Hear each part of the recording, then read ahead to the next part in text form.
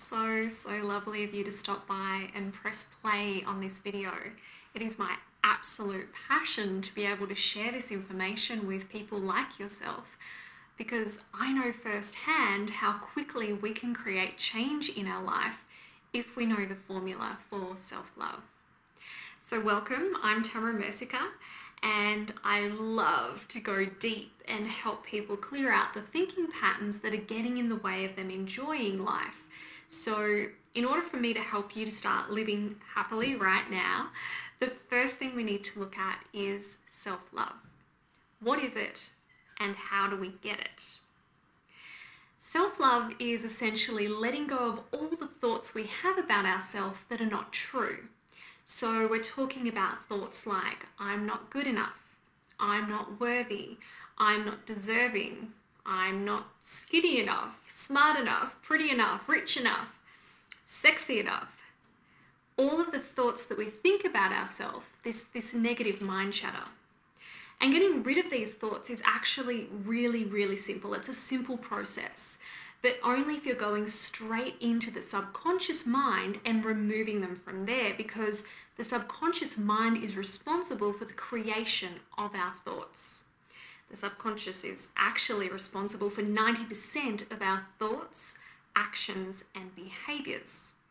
And the biggest problem for most people is that they only know how to work with their conscious mind, what they're consciously aware of. It's sort of like a garden.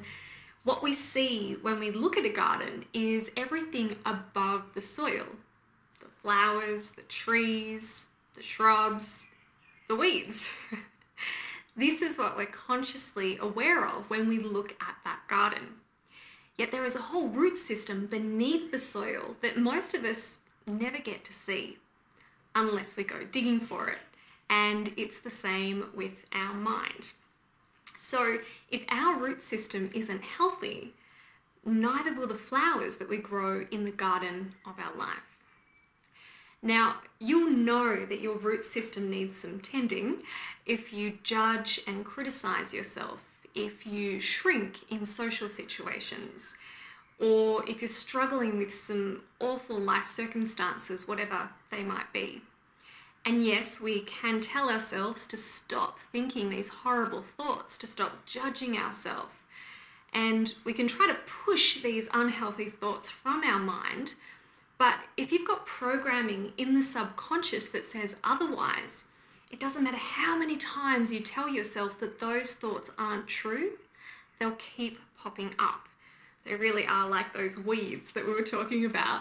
Unless we remove the roots of the weeds, they keep coming back no matter how many times we pull the green leafy bits out of the ground. We need to get to the root system. If we look at the plant again, we pop a seed in the ground, it grows roots, then it sprouts. This also happens for us. So our thoughts are planted deep into our subconscious before we become consciously aware of them.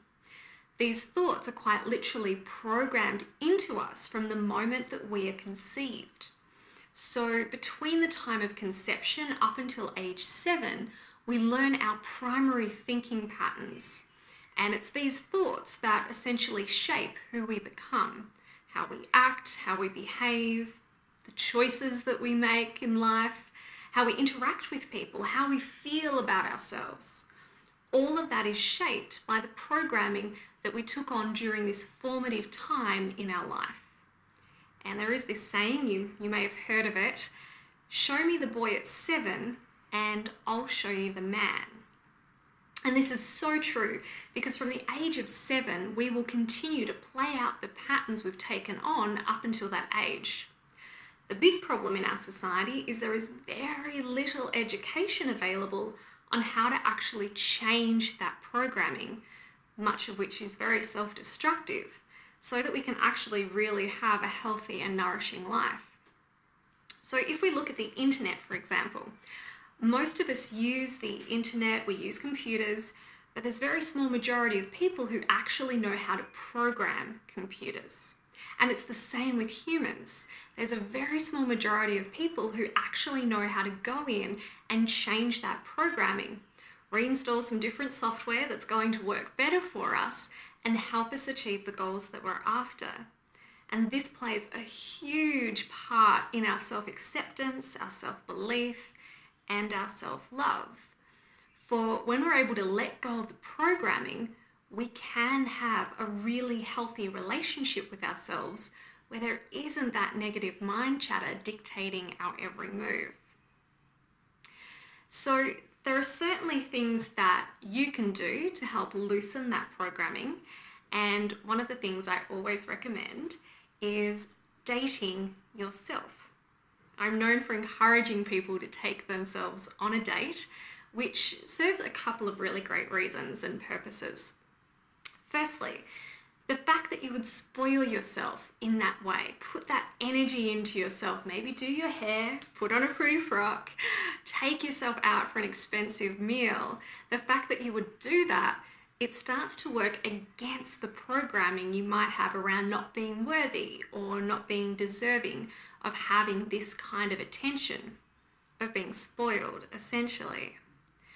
A lot of people think they're not worthy of being showered in love or being given undivided attention, even of being respected, which can lead to all sorts of bullying, but that's a topic for another video.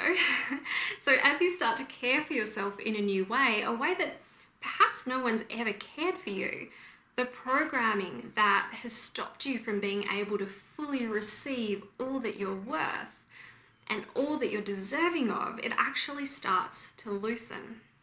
So dating yourself is something you can do any day of the week, something that you can do to consciously start to weaken that programming that no longer serves you.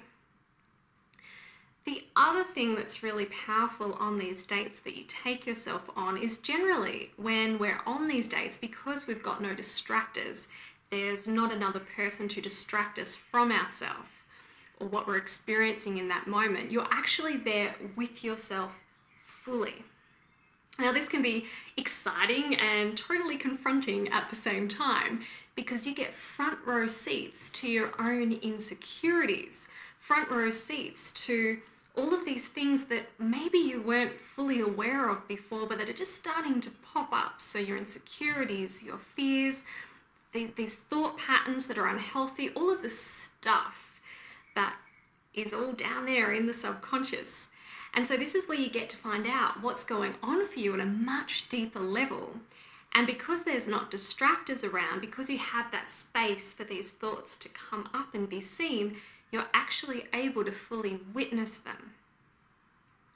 Now, I do need to point out that if you are going to start dating yourself and you want this kind of awareness, don't go on movie dates. TV, movies, they hypnotize us and take us away from ourselves. So you're really disassociating from yourself as opposed to connecting with yourself. Just something to keep in mind when you design your date. Now, once you start to witness those thoughts and have that awareness of what your self-limiting thinking patterns are, from there you're able to start challenging them. So for an example, one of the thought patterns that you might have on your date might be, I'm not good enough to apply for that job, or ask that guy out, or wear those skinny jeans. Once you identify the thought patterns, then you can start to question, why do I think that? What evidence do I have that actually goes against those thoughts? Where did that thought even come from? Because ultimately, these thought patterns that we learned them when we were a child from the big people around us. They weren't actually our thought patterns, yet we adopted them anyway, not realizing the harm that they could cause us.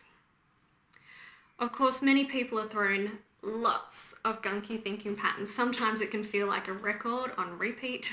So challenging every thought pattern as it comes up for you can be quite a tedious process. And the other thing to consider is that because you are consciously working to unhinge the thinking pattern, you will certainly loosen the programming, but chances are you won't get to the root cause of it.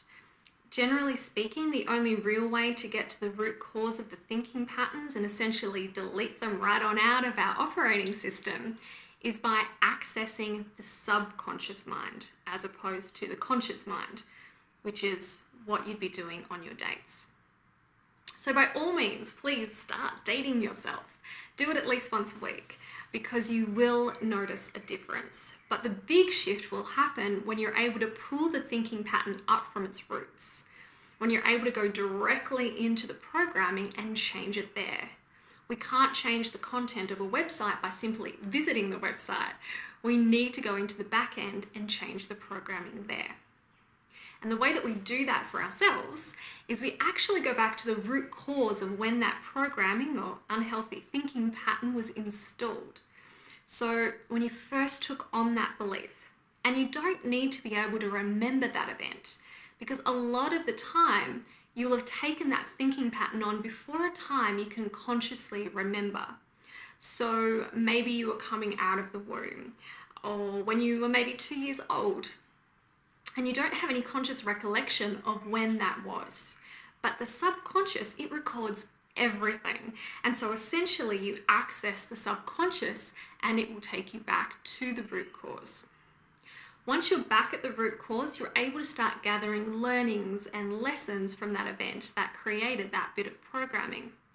And when you're able to gather enough learnings from that event, then the emotional trigger, the charge on that event, it disappears, because you're able to reframe the event to the point that you're able to see it as a gift and take some really positive lessons from that event. And that is what switches the programming so that you're able to actually go, you know what, I am good enough. And not just say it, but actually believe it, feel it in your body. Recognizing that you are not your programming and that you took on the programming from other people is so, so powerful, because it helps you realize that you don't have to live your life that way anymore. You don't have to shrink anymore. You don't have to judge or criticize yourself anymore, because you're not what you thought you were. And what's really great is going into the subconscious is really quick and really easy, and you can create shifts literally within minutes. And this is a key part of what I teach, because when you're able to pull up the programming from its roots, then you're able to let go of all the things that that programming was creating in your life. So we're talking things like depression, anxiety, overwhelm, fear, never feeling like you're good enough, not feeling like you fit in, you know, the pains and struggles of everyday life. You can actually learn how to change your programming so that life is easy, life is pleasurable, life is fun, really fun. The only reason life is hard or a struggle is because we're taught that life is hard. When you uproot that programming, then life is whatever you want it to be. We all have the power to change our programming. We simply need the know-how to do it. And, you know, I would love to share this information with you, because I am a big believer that the more people we can share these techniques with, the happier the world will be, the more love we'll be able to share, the less struggle there will be in people's lives. And that is what is innately important to me.